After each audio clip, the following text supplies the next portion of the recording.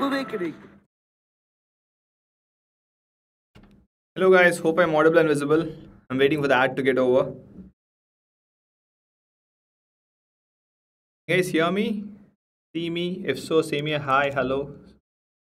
I'm good, Priya. Hope you're doing good. Hope everyone is here is good. Just give me a second. I hope Let I'm us get audible. something straight. Weight loss is not just. Hi, Sunita. I'm good. Okay, great. So, welcome back once again. How was your first day of this week? Hope it went started well. Good evening, Lion. Good evening, Adyant. Good evening, everyone. So we're going to continue the same thing. If you remember the yesterday's class, we started with lipid and cholesterol accumulation, right? So I want to complete the intracellular accumulation, at least one part of the first chapter. So like similarly, we'll do a little bit of every chapter so that it gives you a confidence to learn Robbins pathology. That's the ultimate motive. And like I said, the trend has to change from your batch onwards. Every junior is going to read standard textbook, all the subjects, and become amazing doctors. And when I become old, take care of me. Fine. So let's start here. So we're going to go with protein and your glycogen accumulation. If you look at Robbins, I'll just skim through Robbins quickly. You will see one more heading called as an hyaline change. I didn't mean or write anything about hyaline change because hyaline is a microscopic terminology. It's interchangeably used, and we'll definitely see what hyaline change means, and we'll definitely learn about hyaline change also. We're going to cover three headings, subheadings in Robbins today. One is about the protein, one is about the hyaline little bit, and also about glycogen. I am Somnath. This is not the first session. This is the lecture number 3. I think the other two ones are available in the YouTube. Just skim through it. This is lecture number 4. Fine.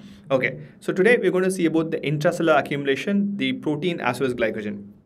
Just to make sure you guys are with me and you're reading properly, I'm going to ask you some question. I want you guys to answer. What is the color of lipid in a microscopy? Or fat or cholesterol, triglycerides, whatever it is. What is the color?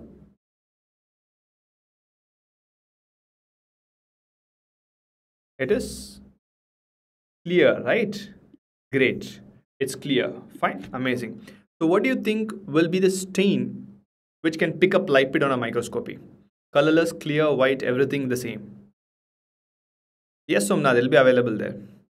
The stains are Sudan black and oil red, right? Amazing. Fine. So good, you're following, you're reading, and let's definitely read the same thing throughout the year. If second year is taken care of, your clinical subjects will definitely be there. Fine. Nakul, I'll try the maximum whenever my time is available. I'll definitely do that. Fine. Osmic acid is a good stain, Praveen. I'm just going to stick with whatever is there in the lab. Most of the labs don't have osmic acid. That's why I kind of remove them. Fine. Okay. So we're going to go with intracellular protein accumulation. Right. It usually appears the definition of Robbins rounded eosinophilic droplets. It's not always a droplet, but yes, predominant of the time it will be droplets. Let's take. I'm having a cell here. The protein might be tiny droplets like this. If I'm having a good amount of protein accumulation, it can form a bigger blob, right? This both of them are possible. Tiny droplets, vacuoles, or it can cause aggregates in the cytoplasm. Protein is going to be pink in color, right? We did read about little bit about the microscopic appearance in our live classes in the essentials batch. Can anyone tell me which part of the cell will be blue in appearance in a microscope? Whatever comes to your mind. Which part will be blue in microscope? It will be the nucleic acid or the nucleus, right? Protein is going to be pink. Cytoplasm is going to be pink. Nucleus is the only one which will be blue in color. Amazing. Great. Fine. Now, let's see the different places where I can see a protein accumulation. I'll go with some normal physiology. With your help, we can easily understand pathology. What do you think is the reason or what do you think is the function of proximal convoluted tubule of kidney? I'm sure it's a very common question and I'm 100% sure everyone here will know the answer. The function is reabsorption, right? Good evening, medicos. It's reabsorption, fine. So normally my protein will be filtered by the glomerulus. The proximal convoluted tubule reabsorbs the protein, right? So I'm just going to ask you a question. If there is a disease which will cause excess secretion of protein from the glomerulus, is there a possibility the protein can get accumulated in the proximal convoluted tubule? Is there a possibility? Definitely, right? So when I have a disease where I'm going to have lots of loss of protein in the urine, the PCT reabsorbs everything and stores it, right? That's the first thing. I'll have reabsorption droplets of proteins in the proximal convoluted tubule. Like normally, PCT will have reabsorption, but it's not good enough for accumulation. It just stays there. But when we have a disease, that disease, we will read them when we come to your renal pathology. We have a disease called as a nephrotic syndrome.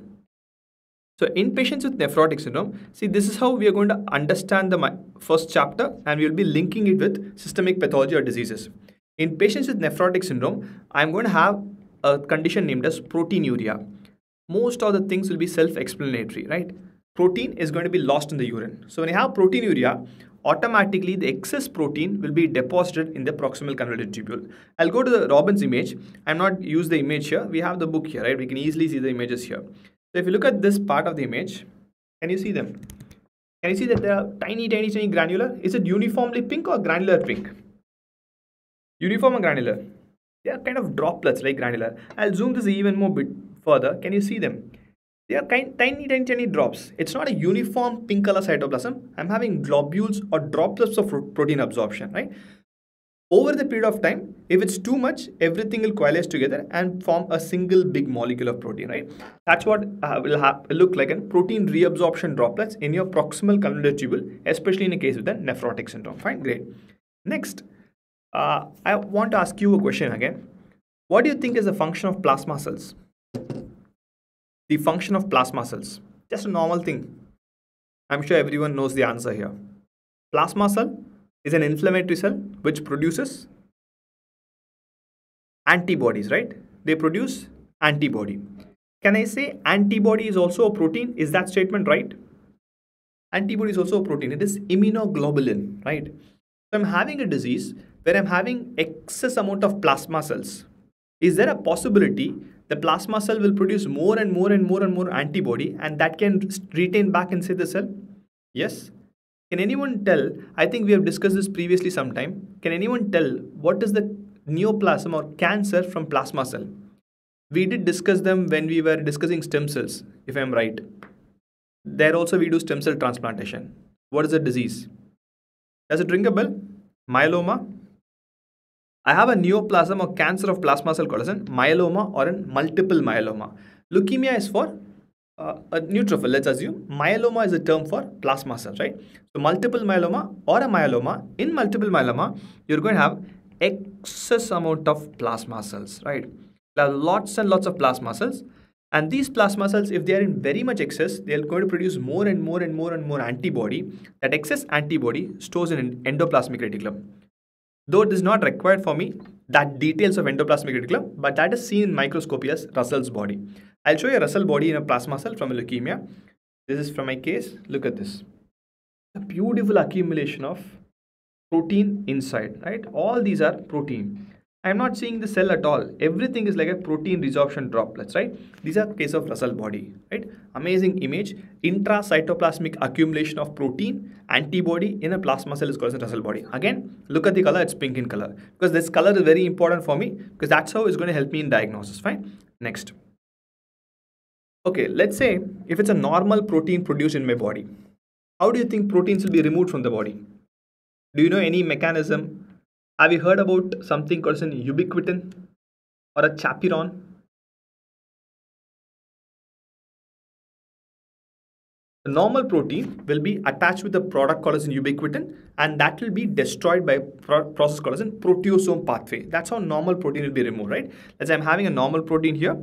I'll have a ubiquitin tag here, and the proteasome will come and cut. So if I'm having an abnormal protein, right? Hello, Twinkle. If I'm having an abnormal protein or a defective protein or a misfolded protein, my pathway cannot digest it. My body knows this is a normal protein. It can cut them, fine? It can cut them into multiple pieces. But if this pencil is completely twisted, my body will not understand it's a protein. It cannot cut it. That's what happens here. Whenever I'm having an abnormal protein synthesis, there are two places in Robbins where they talk about abnormal protein synthesis in the same page. I'll talk about both of them here, fine? So I have a disease called an alpha-1 antitrypsin deficiency. Okay, we will read them again when we come to lung chapter, this in detail. So what happens in alpha-1 antitrypsin deficiency is the produced alpha-1 antitrypsin itself is abnormal. It is misfolded. So any misfolded protein cannot be digested and it accumulates inside the cell. You can see them clearly in a liver biopsy. Okay. In a liver biopsy, I can see an abnormal misfolded alpha-1 antitrypsin. I'm just going to ask you one more leading question. Good evening, Techno Helper and Medico Arya. If the alpha 1 antitrypsin is abnormally folded, do you think it will be functional? Good evening, Bukharazi world. Nice name. Do you think it will be functional? It won't be functional, right? It won't be functional at all. So this alpha 1 antitrypsin is not going to be functional. So which means one more organ also will be affected, lungs. If you look at Robbins, it will be written lung will have a disease called as an emphysema. Very early for you to learn about the disease. Wait for just 8 more months. We'll learn every disease which is known for us, fine? So the alpha 1 antitrypsin is abnormally folded. So it's not going to be destroyed. It accumulates in the liver and there's no functional alpha 1 antitrypsin, right? That's one part. Next, we'll go to cytoskeleton. You must have heard about cytoskeleton in your, I think in your physiology. Have you heard about actin, microtubules, intermediate filaments? There are 3 groups of cytoskeleton for me. Actin, tiny ones, intermediate filaments, and microtubules, the bigger ones, right? These are the cytoskeletal proteins. What do you mean by cytoskeleton is, I'm having a cell here. Does cell have a shape or not? Do they have a shape? They do have a shape. The shape of a cell is given by the cytoskeletal proteins. So the proteins in the cytoplasm are called as cytoskeleton. My body is cytoskeleton, like that I have cell cytoskeleton. Amazing, great. So in the intermediate filament part, I have multiple subtypes. So I have intermediate filaments. I'm going to name a few things. Some of them you might have heard before. Some of them might be new for you. Have you heard about something called an epidermis or an epithelium? Yes. You must have read about a mesenchymal tissue, right? You must have read about multiple different types of tissue. I have something called as glial tissue, right? Glial is where the cells in the brain are, right? Thank you, Aditya.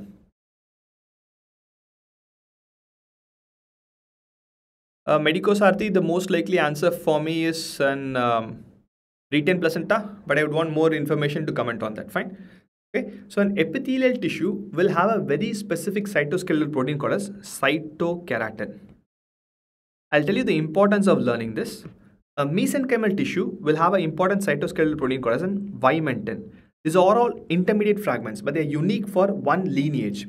Glial tissue has a very unique protein called as GFAP, glial fibrillary acid protein. Someone talked about myosin. Muscle parenchyma will have myosin, right? Muscle parenchyma will have myosin. So I have different groups of cells having unique protein. Now I'm going to ask you one thing. Listen carefully and answer. If I have a cancer coming from a mesenchymal tissue, what protein will they be positive for?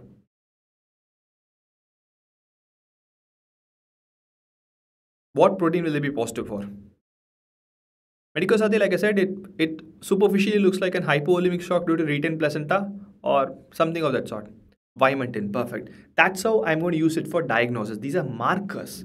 If I have a squamous cell carcinoma, carcinoma is something comes from epithelium, cytokeratin will be positive, right? So this is how you use marker profile. Like I said, if you know normal, abnormality is a piece of cake, that's all, right? Now let's come to the abnormal cytoskeleton accumulation, right? Let's take hepatocyte. Hepatocyte is an epithelial tissue or a mesenchymal tissue or an endodermal tissue. This I want you to answer. Hepatocyte. Epithelium, mesenchyme or endoderm. You need not completely type E or M, that's enough. It's an epithelial tissue, right? Am I right in saying that alcohol will damage hepatocyte? Possible? It can. So a person consumes lots and lots of alcohol, right? Dhruva, markers means when I'm having a cancer part, right? When I'm having a cancer part, I'll be able to understand, okay, this most likely is this type of cancer, fine? The alcohol will damage hepatocytes. When I say damage hepatocytes, they don't damage the entire cell sometimes. They damage only the cytoskeletal proteins. So in microscopy, what I see is damaged cytoskeletal proteins, fine? A damaged cytoskeletal protein. Now I want an answer from you. A damaged protein will be light pink or dark pink? Medico Satya, I won't look at amniotic fluid embolism initially because there's bleeding per vaginum, which is an unlikely finding, or maybe a DIC, amniotic fluid resulting in DIC. It'll be much more darker, right? Perfect. So it accumulates, keeps on accumulating and looks darker. In microscopy, what I'll see is a cell with a dark inclusion. This is also a protein inclusion. We call this an alcoholic hyaline, right? If you look at this carefully, I use the term hyaline here also. We use the same term hyaline when we read about the protein droplets in the proximal convoluted tubule, right? in the protein droplets in proximal convoluted tubule. I'll tell you why the hyaline is important very soon. Fine. Last but not the least, any mutated protein, Robbins has one more heading. It can have intracellular accumulation like Prions disease, or in Alzheimer's I have some protein accumulation, lots of them. Also, if it's extracellular accumulation, I have something called an amyloid. So these are the places where proteins can accumulate. Fine, great. Now, I'm not going to write anything. There is a heading called as hyaline accumulation in Robbins. We'll go to that. We'll go to that and we'll see about it. Right? If you look at hyaline, why I'm not writing is, and why I want you to know is, if you look at hyaline, it's classically mentioned. I have highlighted that part also. If you have Robbins with you, please highlight that part. It's a descriptive histological term. It's not accumulation of protein or carbohydrate or glycogen or nothing. It's a descriptive histological term. Whatever causes a homogeneous glassy pink appearance in microscopy, I call it hyaline. Kamran has said about Mallory dunk bodies. The older term for Mallory dunk body is Mallory hyaline body because it was pink in color. So anything pink in color in microscopy, I can call it hyaline. So can I say, if a question for you comes in exam of hyaline change, can you write Russell body? Can you write them? Can you write protein reabsorption droplets in proximal convoluted tubule? Yes. Yes. Can you write your amyloid? I'll definitely do Harry Styles. Yes. You can write anything which is pink in color. Doesn't matter if it's protein, right? So that's when if you read a little bit below, it will be classically written intracellular accumulation of protein resorption droplets, hyaline, alcoholic hyaline, Russell body. Everything here is nothing but hyaline only. So it's hyaline is a descriptive term. So if you ask a question of hyaline change or a protein accumulation, both answer is more or less same. But just write a top one line. Hyaline is a glassy eosinophilic appearance in microscopy. Hyaline is a descriptive histological term, does not relate to what is getting accumulated, right? Collagen is pink in color. Hyaline. You must have seen skin biopsies, right? Dermis is completely made of collagen, pink in color. Amyloid, extracellular, pink in color. Anything pink in color in microscopy, I call the term hyaline. Please do remember this. These are terms. These are very, very useful for me to apply and identify systemic pathology findings, fine? Hyaline means something pink in color, that's all, fine? Okay, that's the second part of the today's discussion. We'll go to the glycogen accumulation. So glycogen has two different colors, okay? Has two different colors. Glycogen initially will be having a pale pink appearance. This will not be there in Robbins. I'll tell you why it is important. Fine, just remember that. I'll tell you why it is important. In Robbins, it will be clearly written that glycogen will be dissolved in an aqueous solution. Glycogen gives clear appearance. I'm not saying it's wrong. It is completely right. This is important for me because a practical problem I'll face, which we'll see soon. Definitely, glycogen accumulation will be seen in glycogen storage disorders. Can anyone tell me at least one example? Definitely, Akshay. That's for diagnostic dilemma. I'll come soon. Anyone glycogen storage disorder? Good evening, Sai. Von Geerk's disease, amazing, right? You had a huge list of table, right? Von Geerk's disease, fine. Okay. Diabetes, also I can have glycogen deposition because in diabetes, you're going to have a sugar absorption. Can I say storage component of sugar is glycogen? It is, right? So in PCT, in diabetes, I'll have glycosuria. Everything will get absorbed and will store, right? So there are two examples which is given in Robbins for glycogen accumulation. One is diabetes in the proximal convoluted tubule, and other is glycogen storage disorder wherever it is, fine? I'll tell you how to use the terms very soon and how to diagnose a clinical scenario, fine? Now, glycogen is also pale pink. Protein is also pink. I'll show you one image, okay? It's a liver image of glycogen storage disorder. The reason why I said, please do remember, glycogen is also pale pink. You need not write that in the exam. Please just remember them. What is the color here of these tiny, tiny rounded structures? What do you think is the color? Is it clear predominantly or pinkish in color? It's pinkish in color, right? Should be in FBMC. Let's learn, Priya. It's pinkish in color.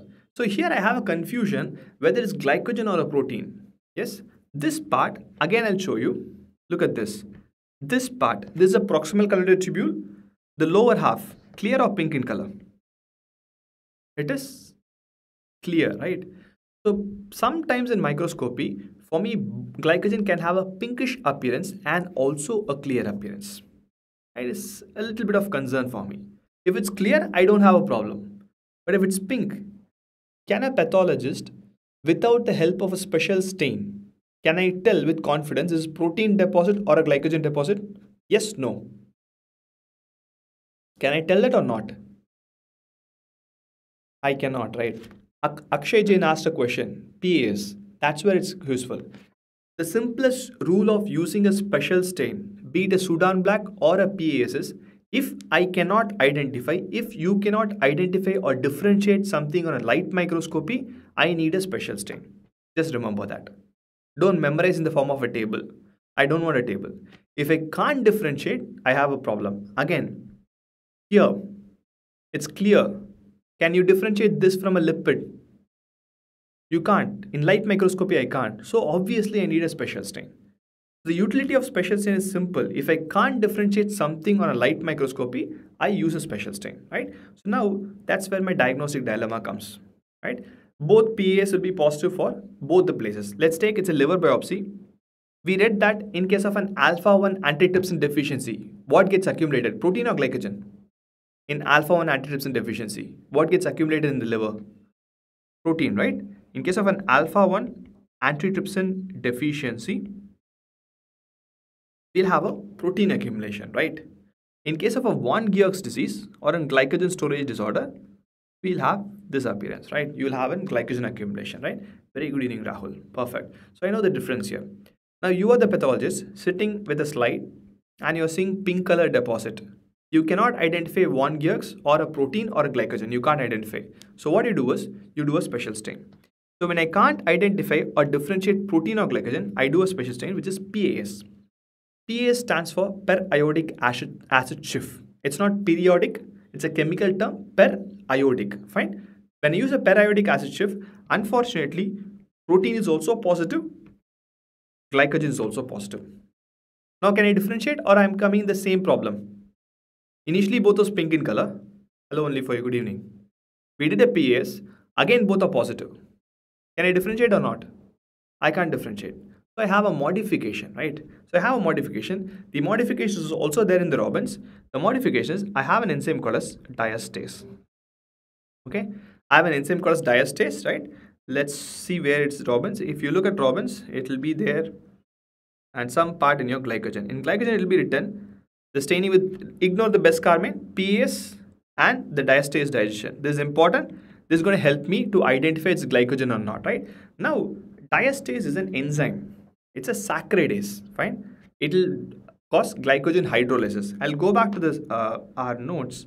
Let's look a second. I'm adding diastase to a slide. Which of these two do you think it will destroy? It destroys sugar. It will destroy glycogen or it will destroy protein. Which you think will destroy? Diastase is a saccharidase. So diastase will digest glycogen, right? Am I right in saying that? It will digest glycogen. Amazing. So now I'm going to repeat PAS after adding diastase. When I repeat PAS, tell me which will still be positive. I'll come to Akshay. Tell me which will still be positive. I added diastase, I digested glycogen, I'm repeating PAS, which will still be positive. Perfect. Protein will still be positive. This will become negative. The reason why it's becoming negative in glycogen is because the diastase is digested glycogen. So I use the term PAS positive and it is diastase resistant. This means I am dealing with something which is not glycogen. In this condition, I am dealing with a protein. If it's PAS positive and I use the term diastase sensitive, okay, which means it is sensitive to diastase digestion and we call it glycogen. Okay, we call it glycogen. Fine. That's a difference here. Fine. I hope you guys understood. If you don't understand, let me know. Akshay, carmine is a good stain. See, I'm telling you, I will definitely for sure ignore few points which is there in Robbins because it's not practically applicable. PAS is the most widely acceptable stain. Diastase is easily available because diastase is there in the saliva. Carmine is a very difficult stain to do. We don't use it in real life. That's why theoretical thing I am ignoring voluntarily so that I don't want you to remember also. Even if it comes in exam, don't worry. Because long term, our only goal is patients, management, diagnosis, treatment. Distinction harness is not a long-term goal, right? But carmine is also a stain which can stain glycogen, theoretically speaking, right? Okay.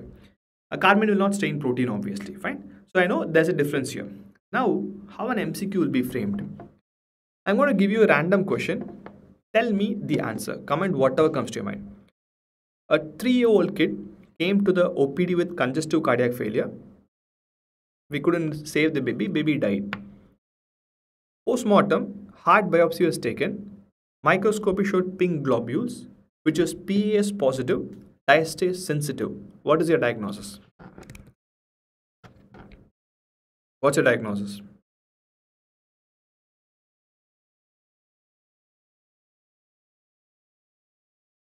Pompase. Pompase. So can I say in the biochemistry table of glycogen storage disorder, I can create one unique MCQ because one gears predominantly has hepatosplenomegaly. I think myocardial is muscle phosphorylase, right? Skeletal muscle. Pompase is cardiac involvement. So for every glycogen storage disorder, I have a unique symptom. What is done in next PG exam or NEET exam or INACD exam is, these are facts. I connected with the patient. When I connect with the patient, the application is what I'm going to test you. I don't care if you know 100 facts. I only care about if you're able to link it in a real time and give an answer. Clinical questions are very easy. The only thing is to correlate. And how do you become an expert of correlation is do it multiple times. Doctor becomes better with experience. We are like red wine. More experience you are, more knowledgeable you are, right? So just practice clinical MCQs. Initially, if you make a mistake, completely fine, right? So that's about today's discussion. The protein accumulation and the glycogen accumulation, right? Any doubts? Do let me know.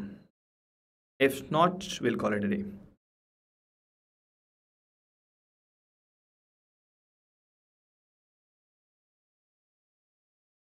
No doubts? In next class, I'll be going with pigments.